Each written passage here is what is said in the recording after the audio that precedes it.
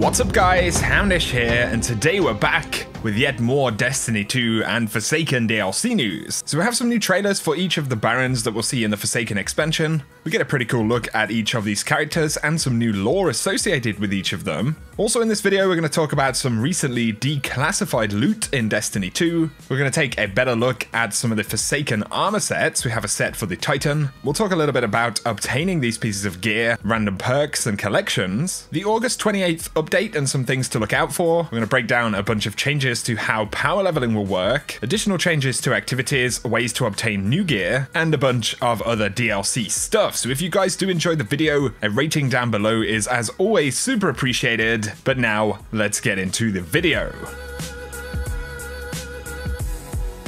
So starting out, Bungie posted a bunch of trailers for the Barons that we'll see in the expansion. Of course, the Barons are the leaders of the Scorn who have paired up with Uldren and are causing chaos throughout the Reef. So they show off the Fanatic. They say, second only to Prince Uldren, the Fanatic is the first of the Scorn. He preaches that the Fallen must die for them to grow stronger. The next in line is the Machinist. She's an expert in munitions and an insatiable thief. There are outstanding bounties for her role in the disappearance of an entire dead orbit Necro-class vessel and every one of its Guardian escorts. Next up, known as the Butcher of Bamberga and the terminus of the Grey Legion, the Trickster dupes others into doing her dirty work and leaves deadly surprises for her victims. I gotta say, those are some scary teeth right there. But then we have the Hangman, who tears apart servitors to feed his fellow barons with ether. His sadistic obsession with machines built in the Traveler's image drove the fallen House of Wolves to extinction. We have Canix, Two Fingers, also known as the Mad Bomber, who was locked within the Prison of Elders for his attempted assassination of Awoken royalty. I really like how there is backstory to each of these kind of barons. Of course, they were previously members of various fallen houses, and so while they do have new names, they also carry some of their old fallen names as well. But with his cybernetic eye, the rifleman put down 3 Awoken paladins during the shootout at Palace Falls, and more than one notch on his belt is for a Guardian's ghost. A little hint right there as well to Cade's ghost, of course. But we have the Mindbender, a runty dreg known as Hirax, who fell into the moon's hellmouth and his time in the Hive's domain changed him. And this guy has his own Hive throne world, so that's pretty crazy. But finally, 486 Awoken dead, 83 fallen encampments infected at Dead River Run. With a cavalry of toxic pikes, the Rider and her gang usher a storm of dust and chaos, which few survive. So I think these are pretty neat. These enemies absolutely offer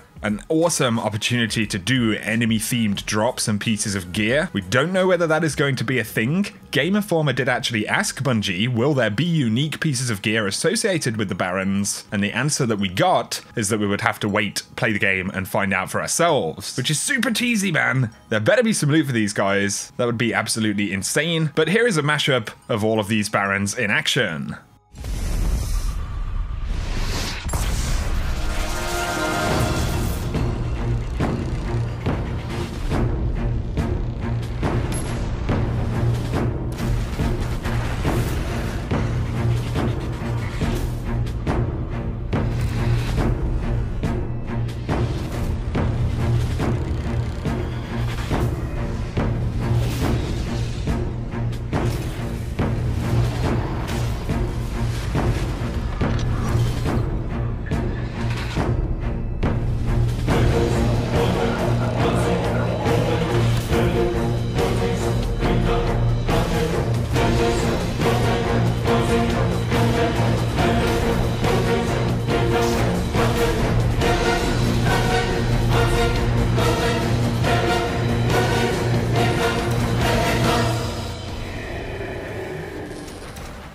So let me know any of your thoughts on that stuff. Next though, a few people had noticed there have been some classified emblems in the database since one of the recent updates. In the hotfix we had on Monday, a couple actually became declassified. So we do have the Buried City right here. Of course, the Buried City was an area on Mars in Destiny 1. This is also a Warmind logo, so obviously in some way connected to the Warmind expansion and Mars itself. I should mention, these have actually been in the game since Season 1, so they were there from the very beginning, but were actually hidden. or at least that is what the database says. But there's another one right here called Controlled Chaos, which is pretty cool, and you actually see these structures which hold the platforms on Titan there. These are both just common emblems. Often these end up being associated with kind of emblem bonuses for buying certain items, whether it could be game merchandise, figures related stuff, pre-orders. But you never know, we have also seen similar emblems be rewards for secrets and things like that in the past. But clearly these are going to come into the game in some form or another. Ginsa on Reddit has actually collected some of the details for pieces of gear in the Forsaken expansion. Not entirely sure how they've done this, whether it's through the database or whether they've just collected the information from various reveals. But a full set they've got here is the Scatterhorn Titan armor. Now we are seeing the Titan stuff, but I believe that there will be a set of this for the Hunter and the Warlock as well. The Scatter actually refers to a battle which happened during the Reef Wars, so there is some cool Awoken and Reef lore here, but this is a set that will be available, as we can see, from completing activities and earning rank up packages on the Tangled Shore. So these come from the Spider, the vendor in the Tangled Shore, and we also see random perks. The item cannot be reacquired from collections, so any of the stuff that does have random perks on it will not actually feature in the collections during the launch of Forsaken. It seems like more of these sets could actually end up being revealed. Of course, we have seen a lot of different armor sets. There's a set that we know comes from the Dreaming City, and particularly from the Blind Well.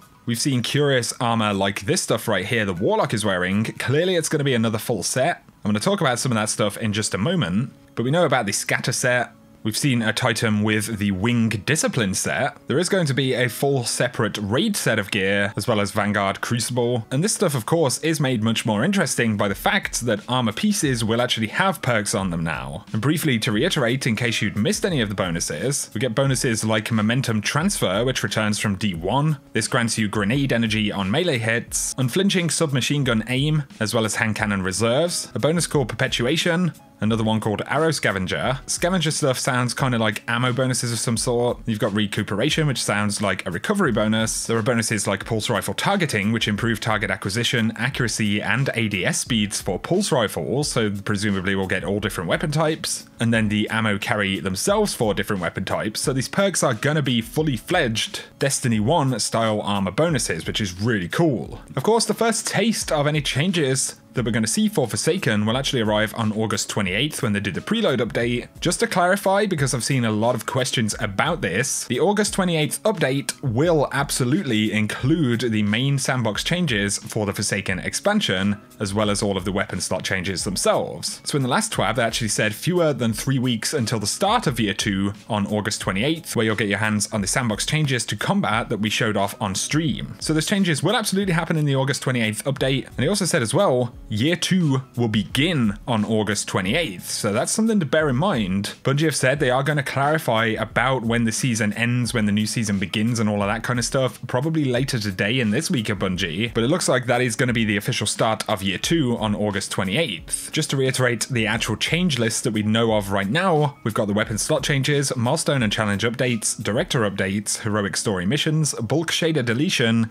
and 200 additional vault slots. That and more is coming on August 28th. Other changes that will start to happen will actually be changes which affect Forsaken's DLC endgame. So the Prestige Nightfall difficulty is actually going away, as well as the traditional heroic strikes that we have right now. And in the patch on August 28th, they will actually add various difficulties to Vanguard strikes. So the playlists will actually offer power 300, 400, and 500 strikes. But you'll only be able to play these when you are within a 40 power kind of gap of that difficulty. So once you're at 40 power or above any given strike, the previous difficulty will no longer be available, with the exception of the 500 power option, which will always be there. And they had mentioned that these will offer incremental kind of power increases. Bear in mind, we are going to have 3 different Nightfalls available each week, able to grant some kind of powerful gear. Another weekly event will be Ascendant Challenges in the Dreaming City, so Game Informer actually showed off some gameplay of them. There will be a mixture of combat and puzzle kind of activities. realms. And there's going to be a portal into one of these Ascendant realms open every single week. And so basically it will be kind of like one of the milestone activities for the week. Go and do the Ascendant challenge for the week. But of course they're changing up the directory and things like that, so it won't necessarily pop up, here is your Ascendant challenge milestone, you know, it's going to come up on the map and give you a hint to its location. And that is some of the stuff they showed off with the new director that we'll see. But once again, you will get a piece of powerful loot when you complete one of these Ascendant challenges, and Game Informer say this will give you a late game power bump outside of the weekly milestones.